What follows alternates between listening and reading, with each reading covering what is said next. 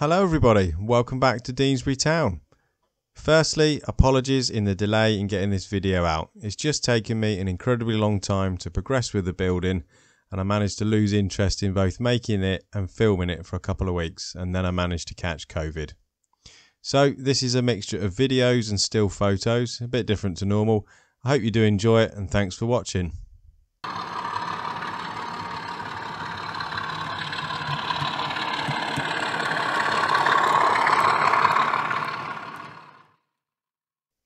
Following on from the last video, I've started right in the back corner behind the station, and I'm going to create this pair of low relief shop backs.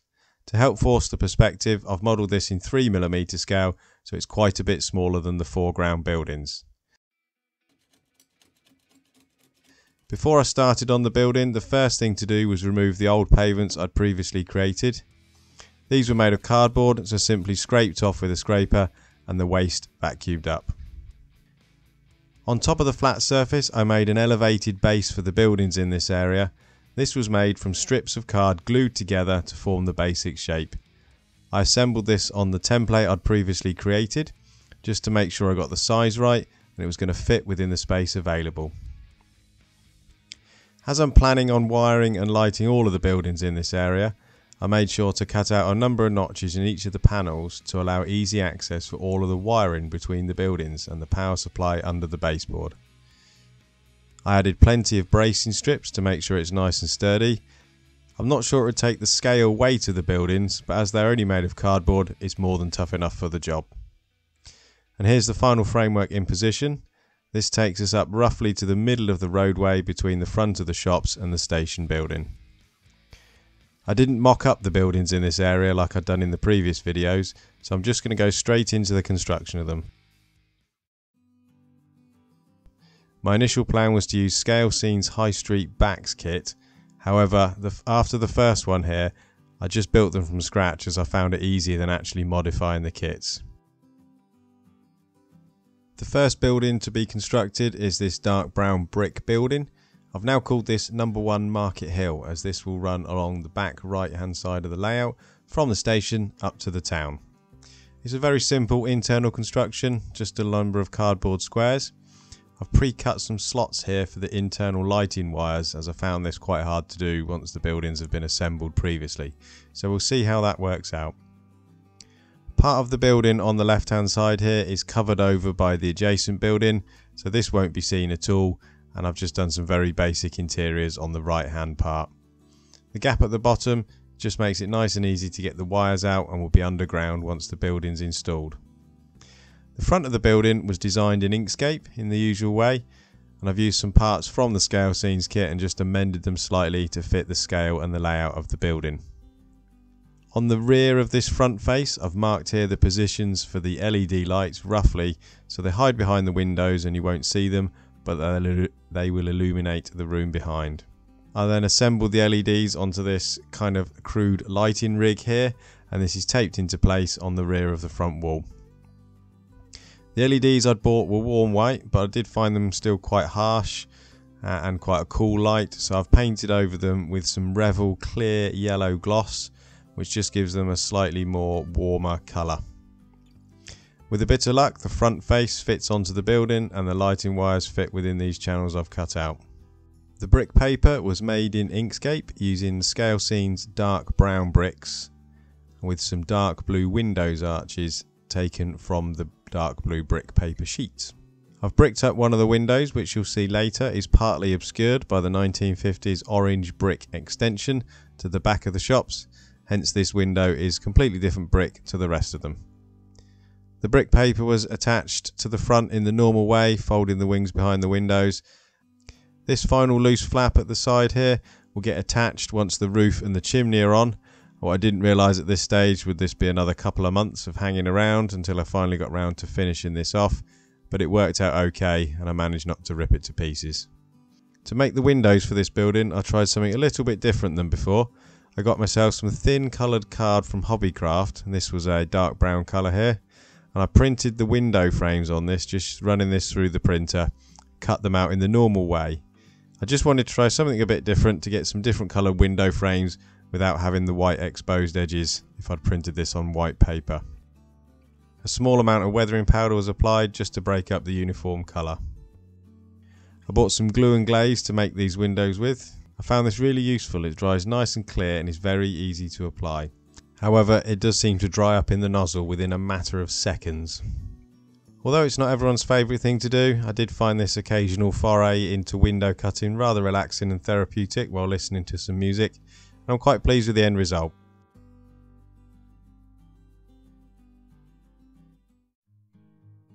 The next building I've called number 242 Hanley Road, and this will run along the back of the layout. This should have been a lot more straightforward to build, but for a couple of reasons you'll soon see, it wasn't, and it took a long time. A very long time. In essence, this is a very simple, straightforward construction following the principles of the Scalescenes kit again. Just a simple box with the front cover and a brick wrap. However, it's still quite time consuming to wrap all the windows and fit all the window sills and touch in all the exposed bits of card and fit the glazing, etc. I chose to do a sandwich type construction for this building to give the walls a little bit of extra depth and make it look like the windows were part of the wall construction. To make life a bit easier here, I've chosen to obscure the windows on the inside using some net curtains and only illuminate the top 2 floors of the building, just to break it up a little bit rather than having every room illuminated. However, totally negating that previous attempt to simplify and to make things more complicated, I wanted to put a light in the little extension building, which meant feeding the wires through one of the main buildings.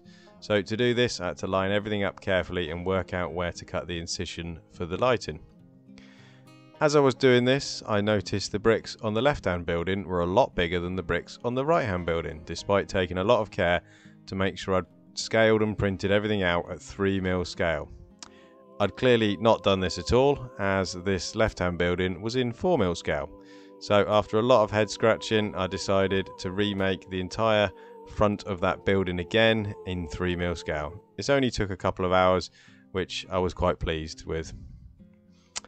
However, when I lined this back up to check everything was okay again, I found it wasn't okay, and I'd managed to overcompensate for my previous error and printed it in 2mm scale. So this time history has changed slightly, and what's actually happened here is this building was built a very long time ago with very small non-standard bricks, and it's been that way ever since, and no one's ever noticed. Never mind. So here's the back side of the front wall with some tissue paper used as window blinds and net curtains. I painted some of them blue as well, just to break the effect up a little bit. So after testing all the lighting and putting the building back together, finding it all works, I glued the front on again after getting the brick paper wrong, and then wrong again but not dealing with it that time. I rebuilt it all, threaded the outside light through, resoldered it all up, powered it all up, and then promptly cooked the outside light as I'd forgot to put the resistor back in, so dismantled it all again. At this point I was simultaneously glad I hadn't recorded it, but also wished I had for the entertainment value later on in my life. Off came the front, the outside light was replaced, and you can start to see by now why this took so long to do. Finally, the buildings were ready to assemble and were glued together at right angles, and I could start to assemble the extension, which was a very simple box and just had to fit in the corner between the 2 buildings. I put some small details in here, some shop parts, some shelves stacked here. You can see these through the windows with a little bucket and some bottles in storage here.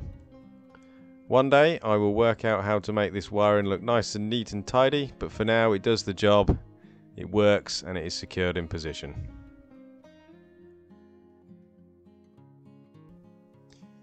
Moving on to the roofs. The flat roof here was made from a piece of very fine grade sandpaper and cut with an upstand and sat in the well of the roof. Finally, onto the roofs of the main building. Just for a bit of interest and to try something different, I've made some dormer windows for the small building. These have small cutouts within the roof beneath as well to let some light through. I designed these in Inkscape originally and got it completely wrong and had to do the roofs again.